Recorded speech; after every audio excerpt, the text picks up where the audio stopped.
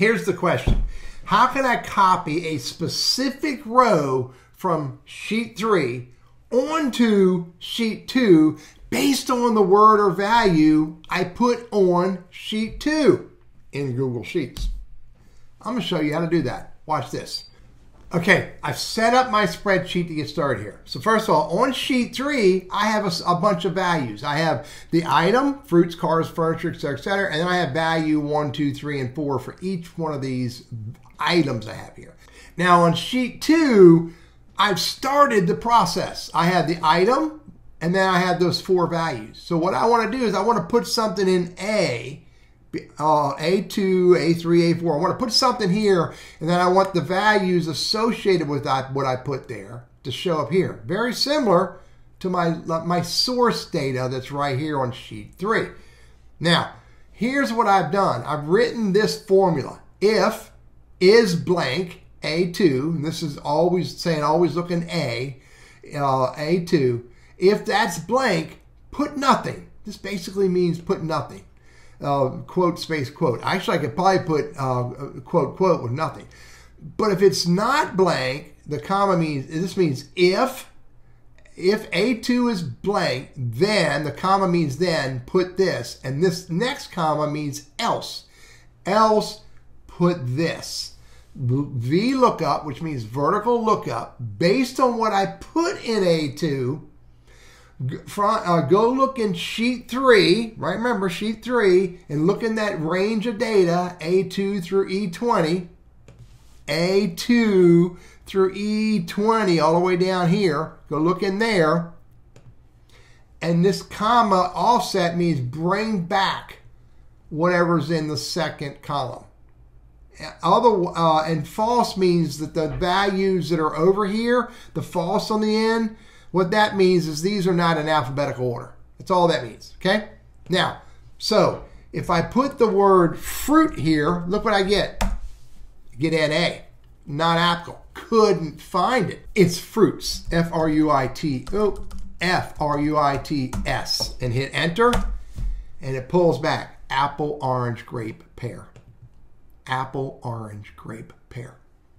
Now, because I put this basic formula that you see here, and the only change I made to this formula that you see here is this is saying, get me what's in the offset 2, the second column. Second column is apple. Go back to sheet 2. And this says, get me what's in the third column. This one says, get me what's in the fourth column. And this says, get me what's in the fifth column. Now, if I copy these down, let's see if that works. I think it will. Copy this down, put it here, it's all blank. But if I put cars, it pulls back cars. If I put furniture, it pulls back furniture. Let's go ahead, body parts. Boom. Again, I'm typing a value in sheet 2. And where I'm typing that value, it's over here, it's pulling what's in that row on sheet 3 and putting it here. Now, I could put my formulas anywhere I want. That doesn't need to be here. But I've written the formula so it's based on the row. If is blank in A, row 2, put nothing. Otherwise, comma, this, else. Do a vertical lookup based on what's on in A2. Or A3 or A4 or A5. And go look at sheet 3 in that range, A2 to E20, and get me what's in the second column, third column, or fourth column. And again, all false means is that this data is not sorted. VLOOKUP, pretty powerful tool. There's also HLOOKUP. It looks at it differently.